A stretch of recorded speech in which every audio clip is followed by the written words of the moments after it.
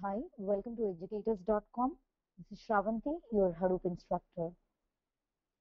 In this module, we are going to discuss about why to use the tool runner and how to implement the tool runner and the program execution with the tool runner.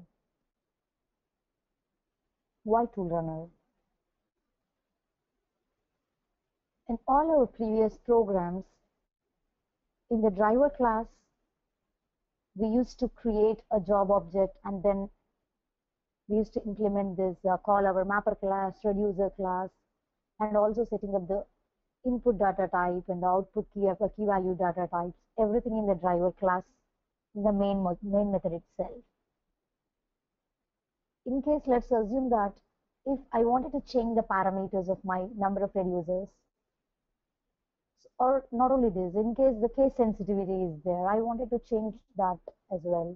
So any of the parameters, if you wanted to change, you have to update your driver class code, and then you have to export that into the jar files and rebuild the code and redeploy them to the applications.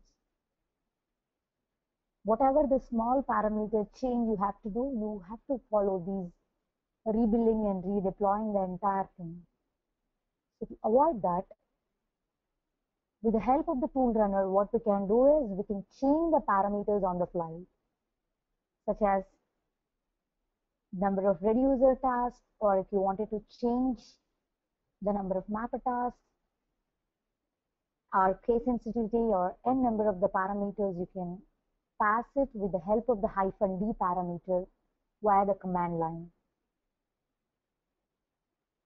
So with the help of this tool runner, it makes our code more portable because we are not hard coding any of these specific parameters. So how to implement the tool runner? To implement the tool runner in your program, must need to extend the configured class and implements the tool interface.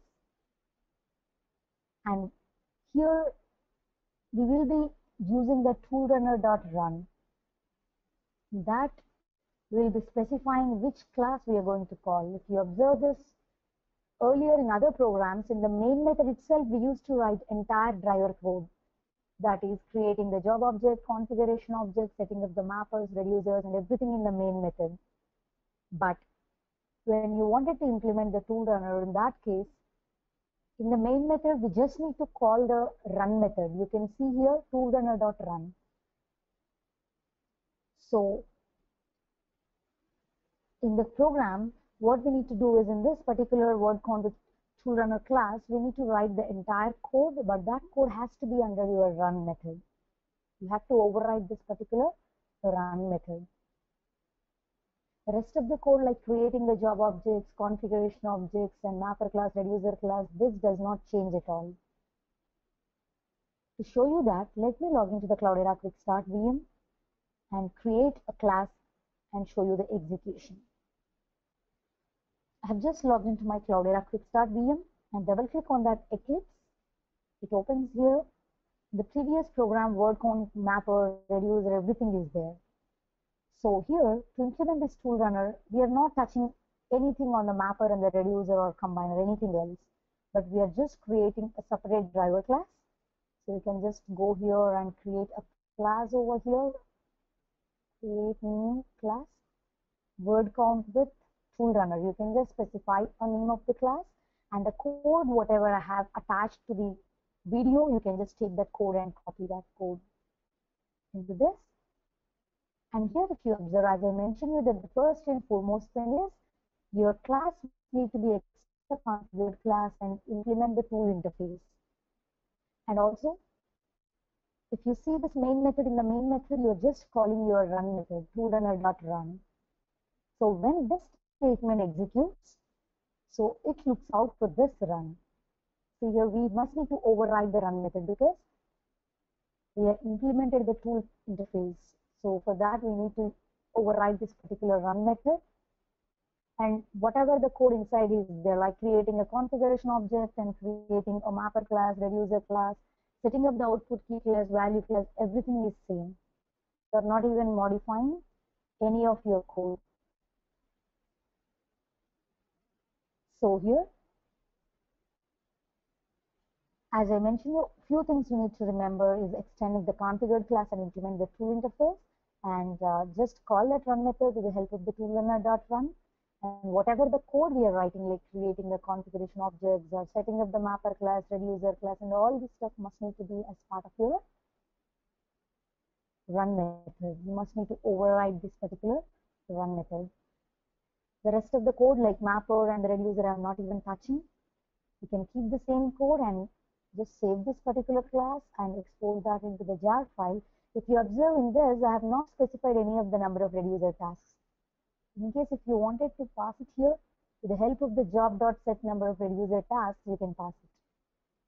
Otherwise, now how we are passing is with the help of the -d parameters, we are going to pass. Toolrunner examples.jar. I'm taking into the jar file. And here, Hadoop jar. You can see it here, Hadoop jar. This is the jar file name and this is the driver class name.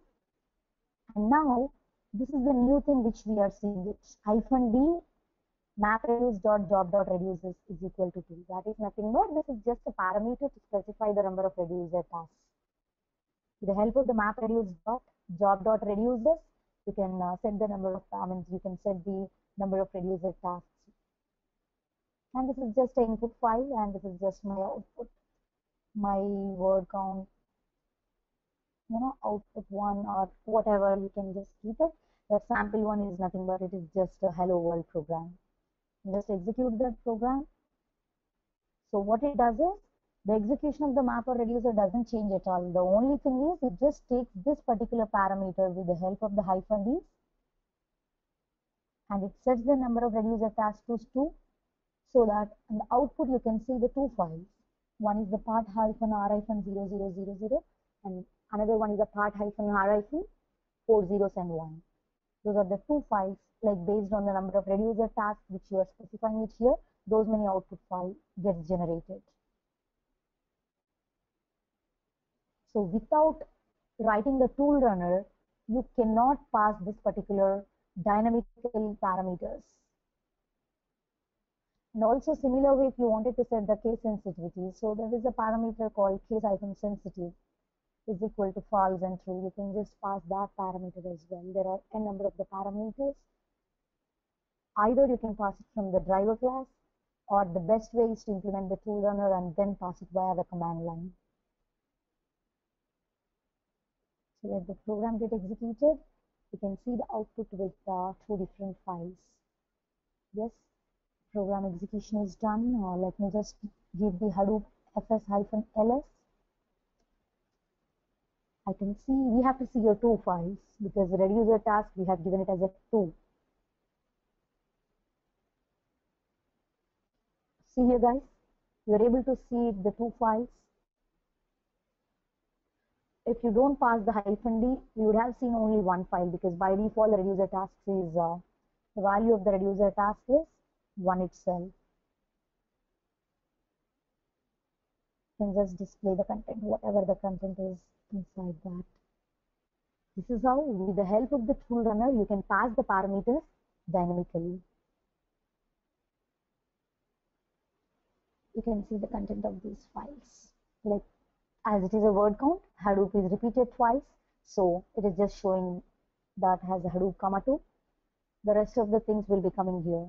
That is, internally it uses this hash partitioner, and it makes sure that your keys will be distributed across these particular two different reducers.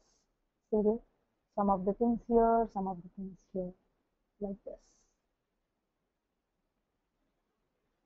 So summary, in this module, we have discussed how to pass the parameters on the fly with the help of the tool runner, and how to implement the tool runner with the help of extending the tool interface and overriding that particular run method. And we have seen how to change the number of reducer tasks via the command line dynamically. And also you can check this case sensitivities, you can change the job names, and a lot of parameters you can pass it. Thank you. Let's catch up in the next module.